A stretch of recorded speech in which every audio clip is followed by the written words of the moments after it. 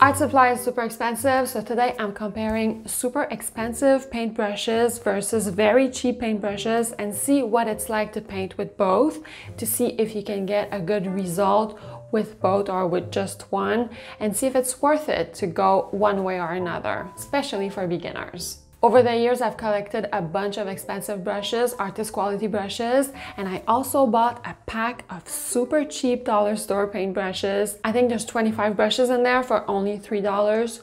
Couldn't get any cheaper than that. I'll be painting the same landscape on both sides, trying to keep things simple and see what we get. Obviously, the artist quality paintbrushes are gonna work well, right? More expensive, they work well. So I wanna focus all my attention on the cheap brushes. The first and biggest issue that I found while using these cheap brushes is the fact that the bristles fall off. Especially this brush or these types of bristles, it sheds so much on me. There was a bunch of bristles on my canvas and that could be a big issue. This could also happen with an expensive brush, but it's very rare. And if 1 or 2 bristles fall, it's not a big deal. But when 25 fall, then it becomes an issue because sometimes you can miss one, it could bake into your painting, and once it's dry, it's there, you can't take it off. So it can be so disheartening and frustrating to work with a brush that loses bristles. But in this pack, not all the brushes were losing bristles. It was mostly those harsher types of bristles that were more prone to shedding compared to the nylon brushes. Obviously, when buying cheap brushes, there's not as many variety of types of paintbrushes.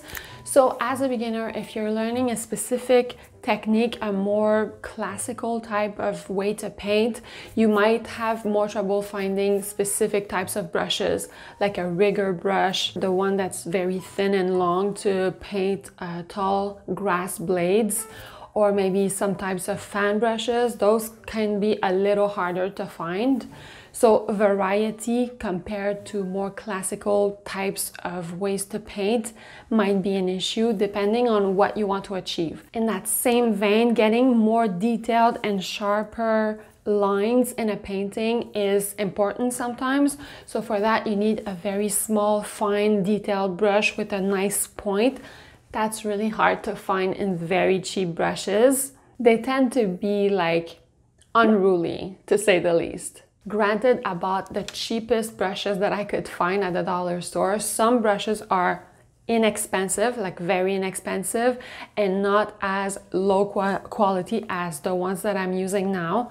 I just wanted to try the worst possible brushes and see what I could do with them to report back to you. Another problem, and it's a common problem, I feel like, is durability. For example, in this pack there was 25 brushes. During the painting process, I might have tried maybe a dozen, and on a dozen, 2 of them broke on me. Just by wiping the brush normally, bam, it came apart. That's something that would happen with artist quality brushes, but after years of use, or if you leave your brush in a jar of water for like 3 days, the glue would kind of unravel and that type of issue would happen, but never on a brand new pack of paintbrushes.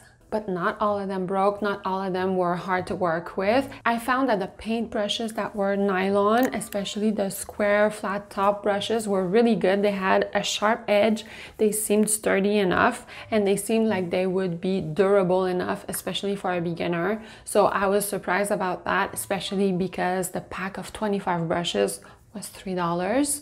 I'd say that on the pack of 25 brushes, 2 of them broke.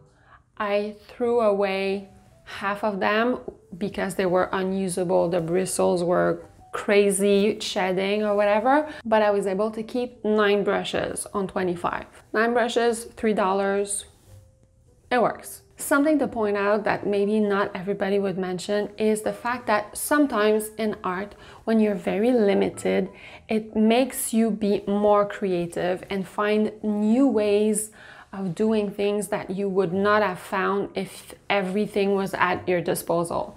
What I mean by that is that one really cool exercise to do would be to paint a painting with only 1 brush.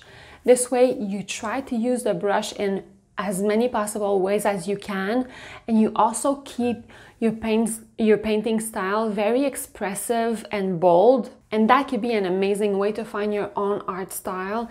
I find that so many people are looking for their signature artistic style, and by limiting the tools or the color palette that we use, that's a really good way to push ourselves to explore, try things that we would have never tried otherwise, and discover our own special way of doing certain things. That's something to really cherish and not neglect. Working with a limited color palette or limited art supplies can really be beneficial if you're thinking about it or approaching it in that frame of mind.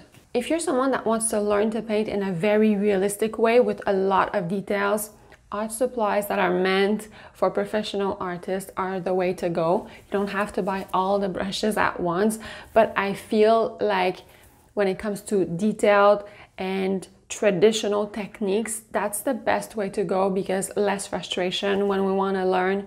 We want to be able to have that hurdle taken away of art supplies that would kind of make things harder for you. But if hyperrealism is not necessarily your goal and you want to just explore painting for the first time, or develop your own style, or be a little bit more expressive in your paintings, I feel like cheap art brushes are absolutely workable. If it was me as a super beginner, I would probably try to buy a bunch of super cheap brushes, very different brushes, different types and sizes, and try to figure out what I like the most and what I can do with specific brushes. And slowly I would start to collect professional artist brushes, especially starting with the smaller, more detailed brushes. Or if I have like a weird shaped one that is very intriguing, I would just pick one brush at a time and explore with that, as opposed to buying a full kit of very expensive brushes. When buying professional art supplies, I feel like paints and especially paper is where to invest the money, because that's where you're gonna get the most out of your money, because it will last longer with more quality materials. But with paintbrushes, as you can see, the result is very similar. I didn't put in a crazy amount of details here, but if you want to get inspired and see what super cheap art supplies can do, watch this one. I created it with crayons. Goes to show that it's not about the art supplies, it's really about what you want to do with it. I'll see you in just a few days for another one. Thanks for watching. Bye.